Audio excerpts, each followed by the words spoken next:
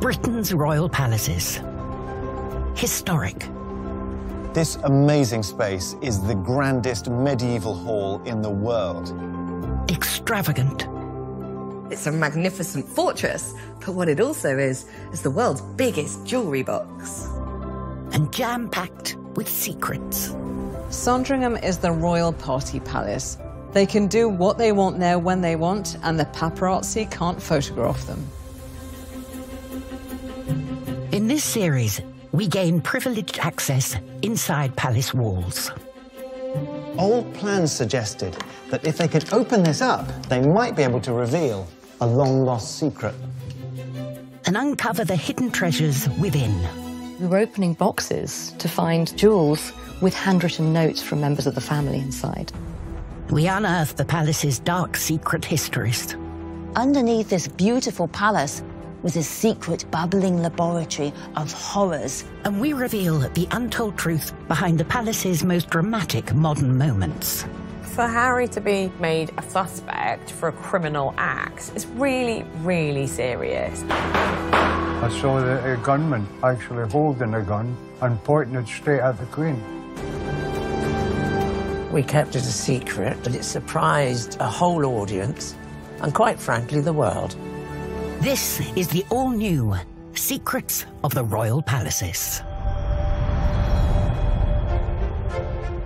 This time, palace treasures go under the hammer. It's the equivalent of setting up a car boot sale on the forecourt of Buckingham Palace. At £16,000. Panic outside Buckingham Palace as the Queen comes under fire.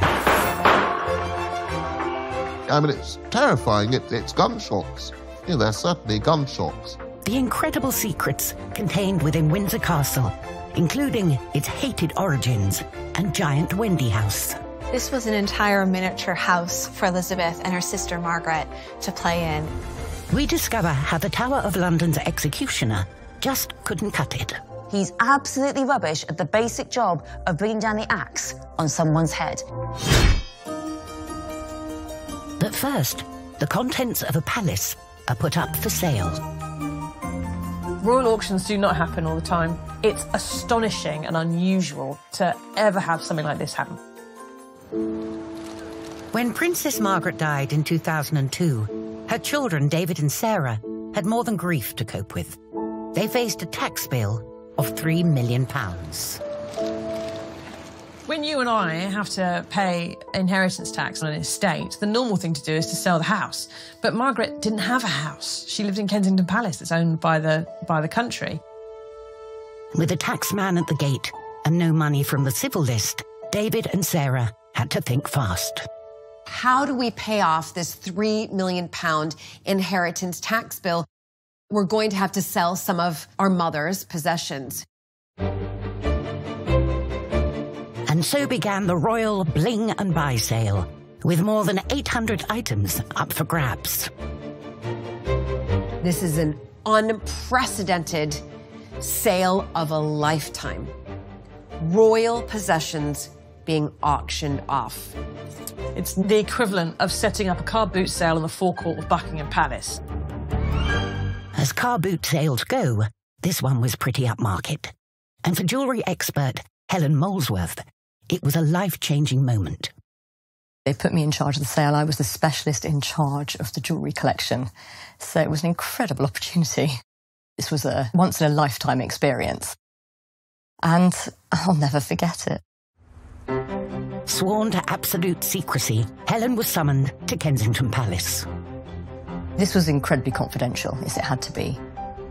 We didn't really know what to expect. But what I remember most was the feeling of anticipation on what we were going to be shown. What Helen was shown was the most astonishing collection. Rings, brooches, bracelets, each one with a story to tell. In a collection like this, there were so many secrets. In some instances, we were opening boxes to find the jewels with handwritten notes from members of the family inside. There was a tiny little bee brooch accompanied by a note in Princess Margaret's writing that said, "One of the first pieces of jewellery ever given to Mum." I mean, this is a secret that needed exploring. It was a christening gift to the Queen Mother when she was 7 weeks old. But the centrepiece of the collection was the Poltimore tiara. It's one of the most spectacular tiaras in the world anyway. It was made in the 19th century by Garrard. And one of the secrets about the Poltimore tiara, and not many people realise this with antique jewellery, is that they transform into multiple pieces. So if you take it to pieces, you've got 11 brooches and a necklace, as well as a tiara. So it is a secret aspect to the life of that jewel. However, not everyone was over the moon. Some accused the children of selling off the family silver and diamonds and pearls. When Margaret's ex, Lord Snowdon, got wind of the auction, there was a right royal family fallout. This Christie's auction was heartbreaking for Lord Snowdon. In fact, he wrote to them, asking them to stop the sale. There were some items in the auction that Lord Snowdon was particularly worried about, like the Poltimore tiara. You know, this is the tiara that Princess Margaret wore when she married Lord Snowdon. And that would have crushed, I think, Lord Snowdon. Lord Snowdon's pleas were ignored, and his children pushed on with the auction. Helen now had to set a guide price for Princess Margaret's Kensington possessions. How on earth do you value a collection the likes of which the world has never seen before for sale? You know, this was the collection belonging to the sister of the Queen of Great Britain. So we took the market value. But the estimates hadn't taken into account the provenance of the items, and the market value was quickly forgotten. Interest in the auction was fevered. 480, 550, 600. Later we will find out just how much the auction raised. Nothing had been seen like it, and nothing would be seen like it again. The royals' most personal possessions are usually kept hidden, and one good place to hide them is Windsor. Far more than just a castle. There are still many areas that are off limits to us as the public, and a number of areas that remain undiscovered. The 15,000-acre Windsor estate has been home to the British monarchy for almost 1,000 years. Windsor Castle is a huge castle, but what's often not appreciated is that it sits at the centre of a vast estate.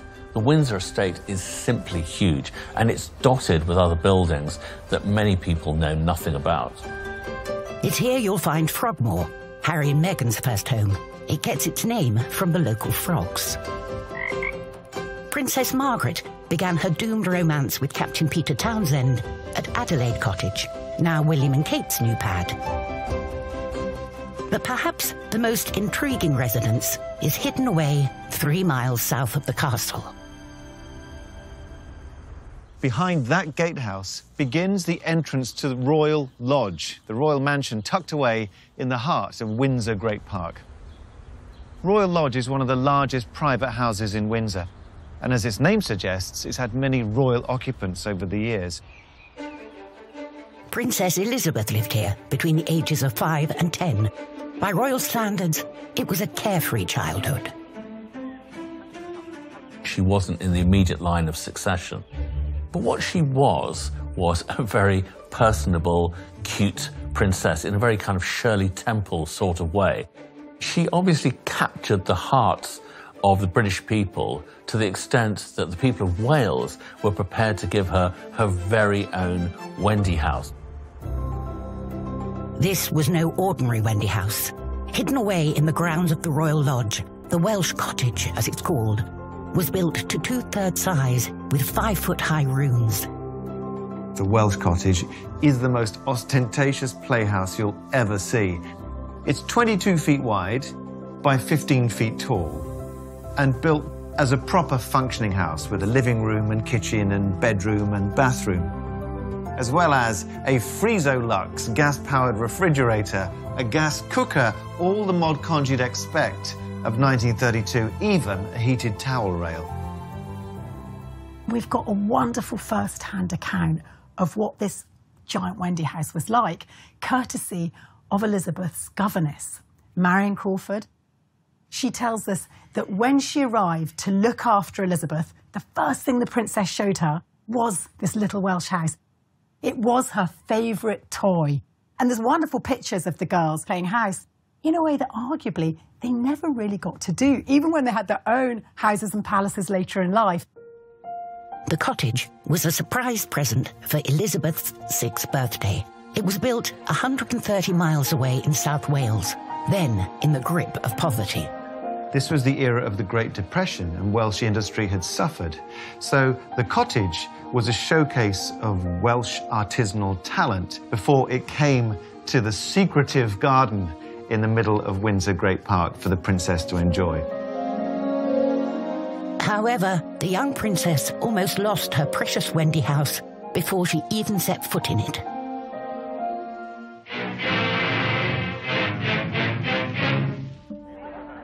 The Welsh cottage has a traumatic journey from Wales to Windsor.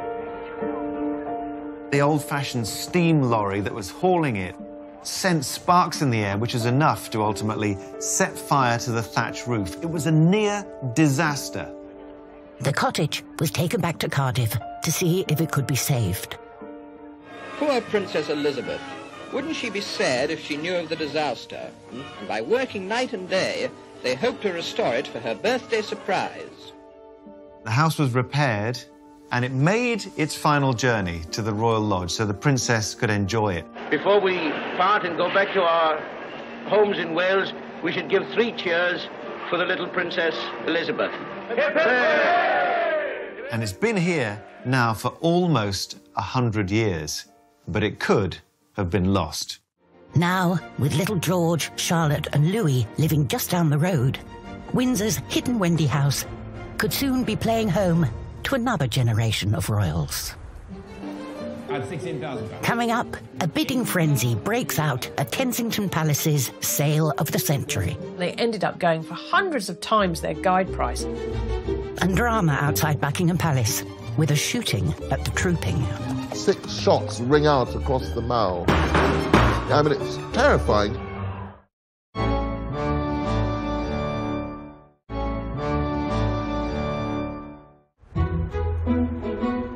Britain's royal palaces are the envy of the world, and they belong to all of us.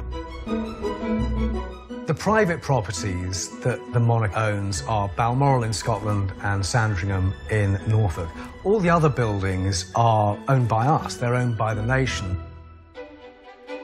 So when Princess Margaret's children had to pay £3 million in death duties, they could hardly sell the family home.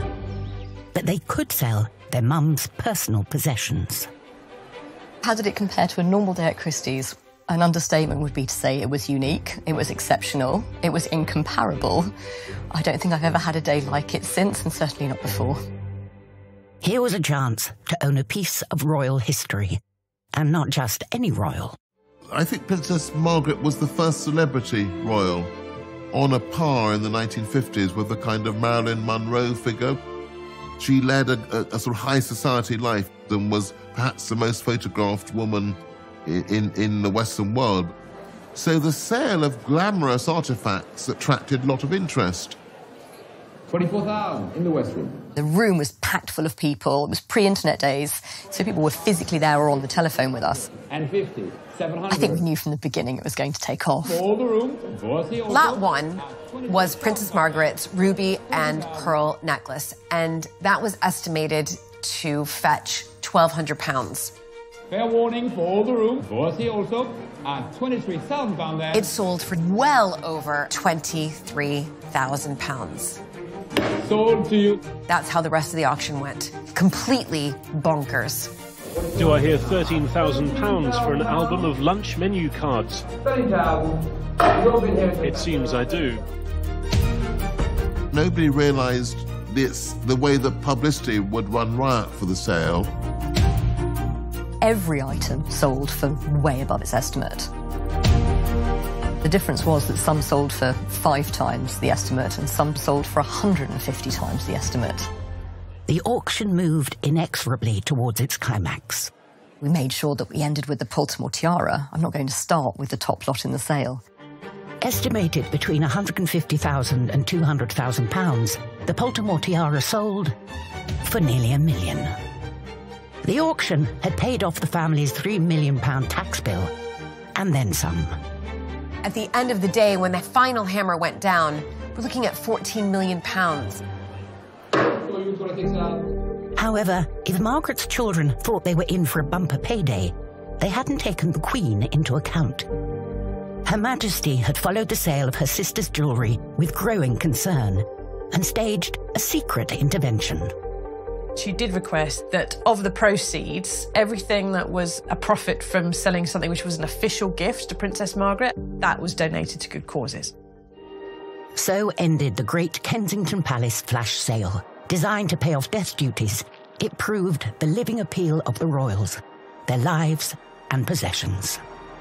It's not just the value on what the items were themselves, the jewels, the paintings. It's knowing that they were once part of Princess Margaret's collection. You're buying into royal history. That's what you're buying into, and there's no price tag on that. Nor is there a price tag on freedom, as one man found when he was locked in the royals' most terrifying palace.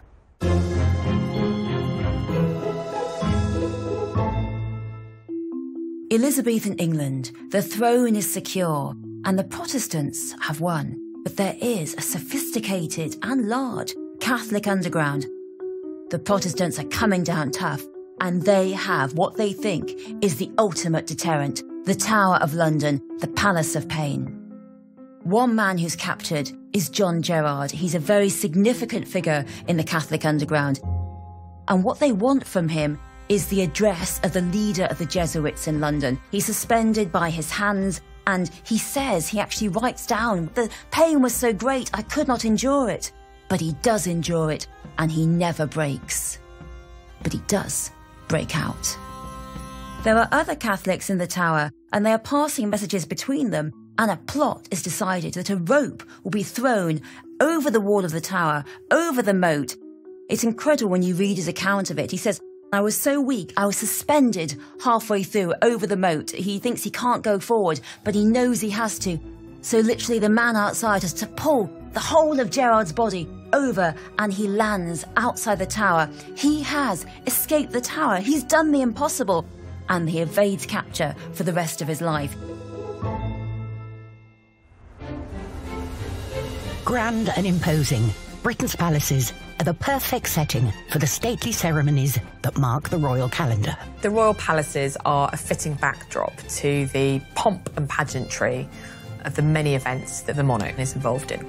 And for pomp and pageantry, one royal ceremony reigns supreme.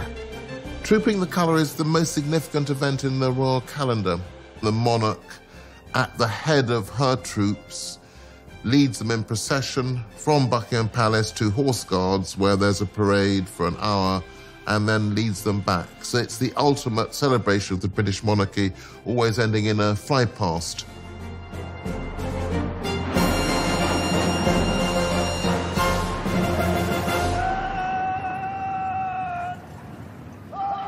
Trooping the Colour has a secret history, and every move a hidden meaning.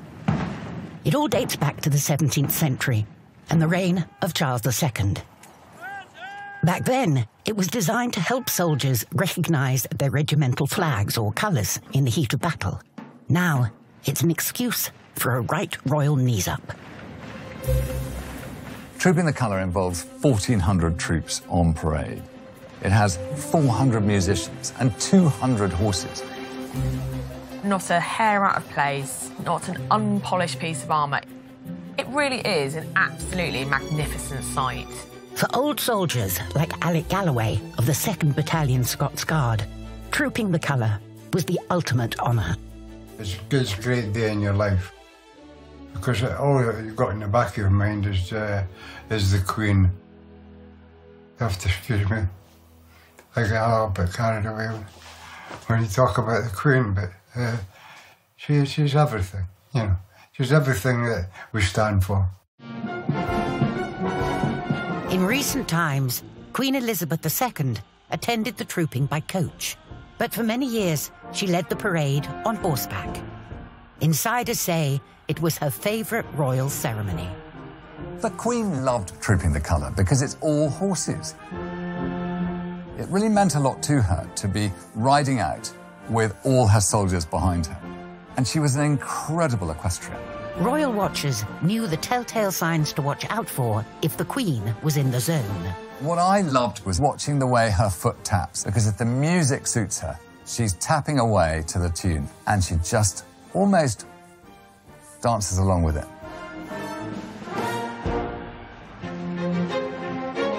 Trooping the colour is a huge favourite with the crowds, but for the Royal Protection Officers, it presents a unique challenge.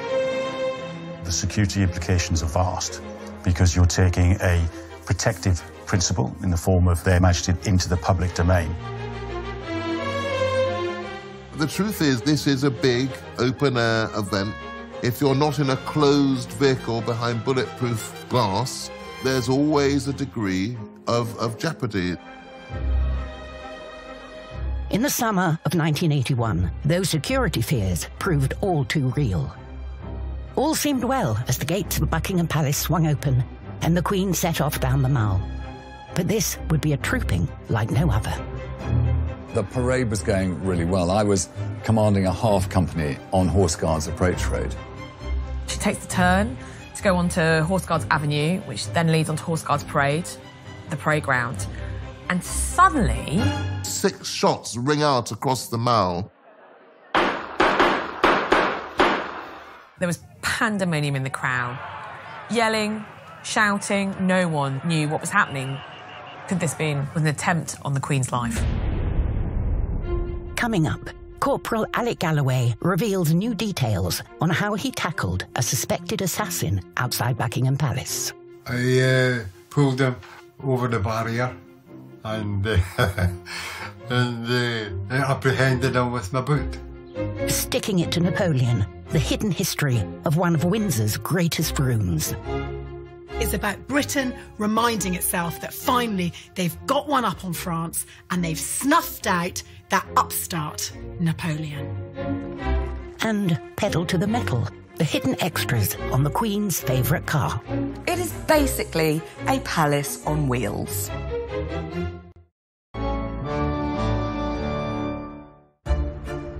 Surrounded by walls and fences, guarded by soldiers and sentries, Britain's royal palaces are designed to keep Britain's royal family safe. Royals are very well protected when they're inside Windsor Castle, Buckingham Palace, a private royal home. It's when they get outside where the most danger lies. None more so than on June the 13th, 1981. As the Queen rode onto the Mall, Buckingham Palace's front drive, leading the annual Trooping the Colour, she came under attack. I mean, it's terrifying. It's gunshots. You know, there's certainly gunshots. I saw a gunman actually holding a gun and pointing it straight at the Queen. I says, this is assassination. He's trying to kill my Queen. There's a kerfuffle, but that's not immediately evident from the television pictures, so there's just a sort of, oh, I wonder what's happened there. My first reaction was to knock the gun out of his hand with my rifle, grab him by the hair, and I pull him over. The gunfire caused the Queen's horse, Burmese, to rear up. She must have some deep inner calm to deal with that, remain steady. Burmese receiving a reassuring pat from Her Majesty Queen. What a state of mind she must have been in. Were there other gunmen hiding? Was this part of a plot? The Queen is not easily scared. She's a tough old bird. It's definitely the stiff upper lip. They go ahead with the ceremony. I mean, the bravery of this is astonishing. As the ceremony continued, Corporal Galloway subdued the suspected assassin. All his military training bubbled up into the perfect response by one of the Queen's soldiers. I pulled him by the hair over the barrier and apprehended him with my boot. The attacker was later discovered to be a 17-year-old loner called Marcus Sargent, who had written, I think, in his diary that he wanted to be someone, he wanted to be famous. Sargent had been acting alone. and his gun, though frighteningly realistic, had been loaded with blanks. Well, as far as I was concerned, it was the real thing. And all I can say is, thank God it was only blanks. Thank God. Sargent was tried under the Treason Act of 1842 and sentenced to 5 years in prison. That was quite a defining moment as to how major events are policed in relation to the royal family. Today, police officers face the crowd, rather than previously it was considered to be discourteous to turn your back on the Queen. Trooping the colour remains as popular today as ever. But these days, you're unlikely to be apprehended with a boot. If the 1981 incident regarding Marcus Sargent was to be replicated today, certainly you're looking at a different outcome. He'd have been shot. Corporal Galloway retired from the Scots Guards in 1990, proud to have done his duty. It's the Queen, for God's sake. And to serve the Queen is... It's everything. When Alex served as a greencoat at Royal Ascot, he would occasionally catch the Queen's eye. She does give a nod, you know, or a look, you know. The way I would explain it is that she's acknowledging what's happened, and I think she's saying thank you, you know. I think so. The shooting took place outside Buckingham Palace, the palace the monarchy thinks of as their office, whereas Windsor Castle is their ancestral home. When you step inside Windsor Castle, you're surrounded by stories of the past. So much history and so many stories to tell. One of the most spectacular rooms in Windsor Castle tells the story of one of our greatest military victories. Its creation is a story in itself. The Waterloo Chamber is one of the most important rooms in the whole of Windsor Castle. It stretches in length 25 metres down in front of you. There's wooden panelling all around the lower walls. And there is the most amazing ceiling that looks like a huge hull of a ship. This monumental room was commissioned 200 years ago by George IV, architectural visionary and drug addict. George IV comes in for a lot of flack. We know that he was a little too keen on oral pleasures, he was hugely fat, he took drugs, he had numerous mistresses, and he spent loads of money that wasn't really his. But he's left us with an extraordinary architectural legacy. The Waterloo Chamber is part of that legacy and a tribute to his vision. The Waterloo Chamber was cast from thin air. This was the infilling of a central courtyard called Horn Court. It was outside in the rain and drizzle of England, and so something altogether more magical, more persuasive could be conjured from this space if the whole lot were roofed in. Once the roof was on, the portraits went in. Britain had seen off Napoleon at the Battle of Waterloo. Now it was time to rub it in. George IV wanted to commemorate the heroes of Waterloo by commissioning a series of portraits by Thomas Lawrence. He sends Lawrence around Europe to do these portraits of those who were involved in defeating Napoleon.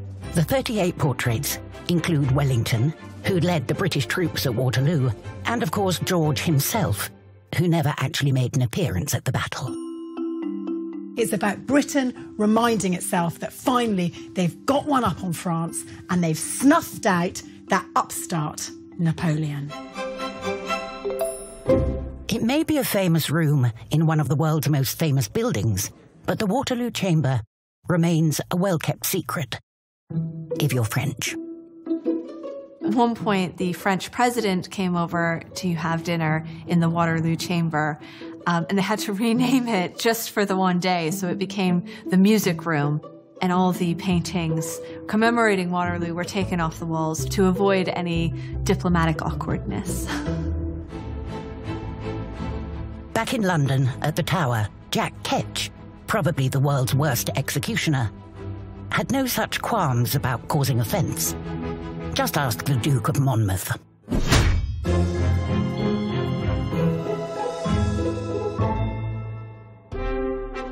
The Duke of Monmouth was the illegitimate son of Charles II, and he was accused of trying to stage a grab for the throne of James II. This is treason. He's sentenced to death, but because he's an aristocrat, he is not hanged. He's going to be executed. That is meant to be the less painful option. No, not when we have Jack Ketch in charge, the worst executioner in British history. Jack Ketch is an absolute disaster. He's the most hopeless executioner ever. He's absolutely rubbish at the basic job of bringing down the axe on someone's head. So what the Duke of Monmouth actually does is he gives him 6 shillings, said, you know, can I give you this money? Could you do it quickly for me? That would be really helpful. Just get rid of me fast. Unfortunately, Jack Ketch is as useless as ever. His blow isn't there, his aim isn't right, some say he's drunk, and some say in the middle of it, the Duke of Monmouth gets up and said, when is this happening? Could you get on with it, please? At least 5 blows were taken to cut off the Duke of Monmouth's head, and there was a huge protest. The crowd were watching at Tower Hill. They would have torn Jack Ketch to pieces if he wasn't guarded. What a disaster! Poor old Duke of Monmouth waiting there, not dead, not alive, constantly being bashed by the axe. So when it comes to being executed, you're best off not being royal, especially when Jack Ketch is doing the job. Just under 4 miles away from the Tower of London sits the Royal Mews, home to the famous carriage-pulling Windsor Greys and Cleveland Bays. But it also houses one of Queen Elizabeth II's other great passions. The Queen really loved cars. It all started when she trained as a mechanic for the territorial services during the Second World War. In fact, she was probably one of the only royals in the world who can completely strip down a car engine. Her car collection is worth millions. She has the absolute creme de la creme of Rolls-Royces, Jaguars, Bentleys. The Queen had quite the fleet, but there's only one jewel in this mechanical crown. This is the Queen's favoured car, State Bentley No. 1, one of a pair specially built for the Golden Jubilee. To celebrate her Golden Jubilee in 2002, she was given 2 Bentleys. Absolutely high-spec, top-of-the-range examples. It's a special version of the Arnage. It's longer, it's faster, it goes 130 miles an hour. The Queen and Prince Philip were very involved in the design of the interior, so there is satin, there is polished wood. The dashboard is coated in a heeled lamb's wool cloth. You've got beautiful fabrics on the side panels. It is basically a palace on wheels. The car has some important practical modifications. The rear doors open fully to 90 degrees, so the Queen could get out of the car without having to bend over. And visibility is important too. There's this incredible panoramic roof. That means people can see in and she could see out. Every panel and piece of glass is bulletproof, and the tyres are blast-proof. Close inspection reveals how the Queen had accessorised her ride. It is a Bentley. There is a Flying B badge on the front, but when the Queen was in it, it was replaced by her mascot. Her English mascot was St. George slaying the dragon. One final detail that makes this royal car unique is the number plate. There isn't one.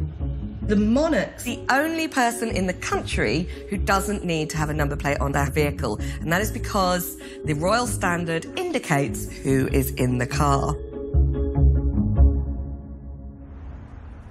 Coming up, why Windsor Castle was designed to defend a king against his own people. This was a man who was paranoid as hell about his own subjects. And we discover the king who was too busy buying palaces to wash. James apparently had an aversion to water, never washed, never changed his clothes, and even his lover wrote that I kiss your dirty hands.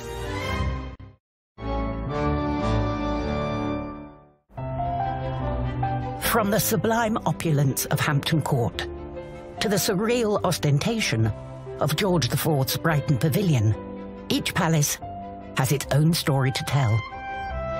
But there are some stories which are best left untold.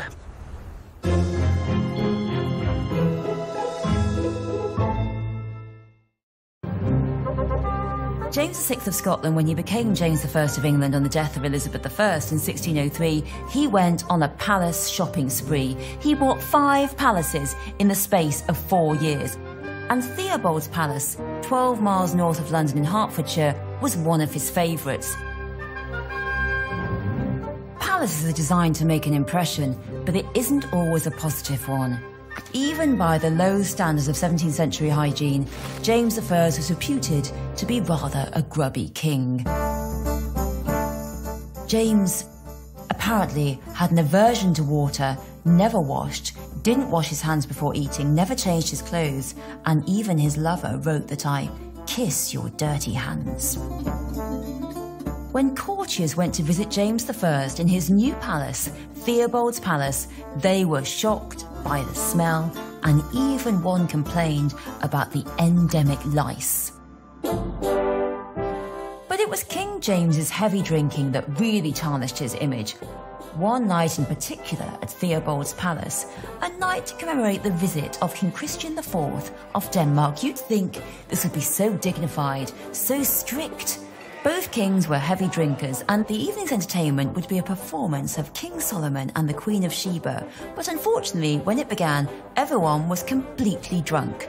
The actor playing the Queen's part fell over and dropped an entire tray of cream and jelly and cakes all over King Christian. King Christian said, "I'm fine," and got up to dance, and then fell splat on his face and had to be carried to bed, completely drunk, senseless, and covered in cream and jelly. The performance also featured 3 ladies as Faith, Hope, and Charity. Faith was, however, so drunk she couldn't utter a single line. Hope fell over, and Charity managed her lines, but then returned to her fellow actresses to find them throwing up in the lower hall. So dignified. James's drinking was eventually his undoing, contributing to his early death in 1625 at Theobald's Palace. While not all royal behaviour is impressive, their palaces certainly are. Buckingham Palace, framed at the end of the Mall. Balmoral, a jewel in its Highland setting. And then there's Windsor Castle, rising high over the Berkshire countryside. Windsor has been a constant. It looks remarkable at the top of its hill. It's got more history than you can shake a stick at. It's the oldest occupied castle in the world. But who knew Windsor was built to keep a king safe from his own subjects? William the Conqueror invaded England late in 1066, and he was made king on Christmas Day of that year. Now, he only had about 8,000 to 10,000 soldiers facing a native Saxon population of around 2 million. So he set about an unprecedented castle-building campaign. His priority was to defend the largest city in the land, and that was London. These castles built by William ringed London. Some people have likened it to a clock, with the Tower of London at 3 o'clock, Windsor Castle in the west at 9 o'clock, and they're where other castles have now disappeared. This was a man who was paranoid as hell about his own subjects. William had his location, a steep chalk cliff rising over the Thames. With the locals revolting, he had to build quickly, so he used a method the Saxons hadn't seen before. Windsor Castle was built as a motte and bailey castle, and you do it by throwing up a pudding basin-shaped mound of earth. And if all of that earth is in the centre of an excavated ring, then you've got yourself an instant moat. That's very helpful for defence. But you also need a hall, a place to cook, to store things, to keep horses. And therefore you need a lower ward known as a bailey. And this, to Windsor, was on the west side of the motte. The distinctive thing about Windsor's landscape is that the escarpment that it sits on is flat, elevated. And so to build a set of royal apartments to the east was a no-brainer. That meant that the motte is at the middle of Windsor, like the knot in a bow tie. You don't see that at any other major castle. From a simple fort, Windsor evolved into a royal retreat from the hustle and bustle of London. Windsor Castle begins as this military fortress, and over time becomes this place of pleasure, of relaxation. It has this huge estate around it. The royals can go hunting there. They can enjoy walking in the gardens. It is this place of security and seclusion for the royals. Over time, the name Windsor became synonymous with history and tradition, which came in handy when our current royal family came to change their own name. The British royal family, the House of Hanover, was essentially a German import. Now, that didn't matter until the early 20th century. But then along came the First World War, and there was a lot of anti-German sentiment, and the British royal family decided that it would be rather good if they didn't sound so German, and that name had to go. A number of different names are suggested. They could go with Tudor, they could go with Stuart. And so finally, a courtier and advisor is sitting in Windsor Castle writing to the king, and he has this revelation: Windsor. Everybody knew Windsor Castle. Windsor Castle was part of England, so Windsor became the name of the family. At a stroke, the German family became as quintessentially British as this grand old castle built 1,000 years ago by the French.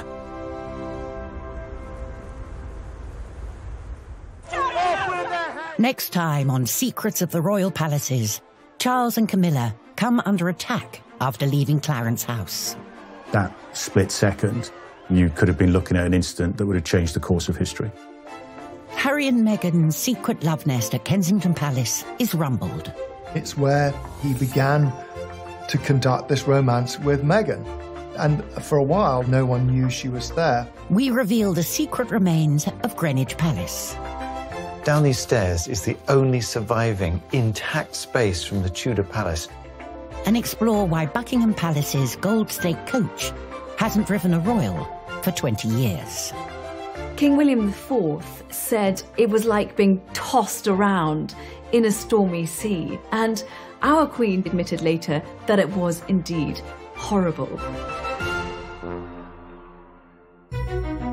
Catch all that brand new next Saturday at 8. We've a twisted thriller for you to get stuck into. Brand new original drama The Catch starts Wednesday at 9, a sneak peek in a second. And tonight with interviews from Kylie and Jason. Find out what really happened behind the scenes with Stock, Aitken, Waterman, Legends of Pop. Brand new next.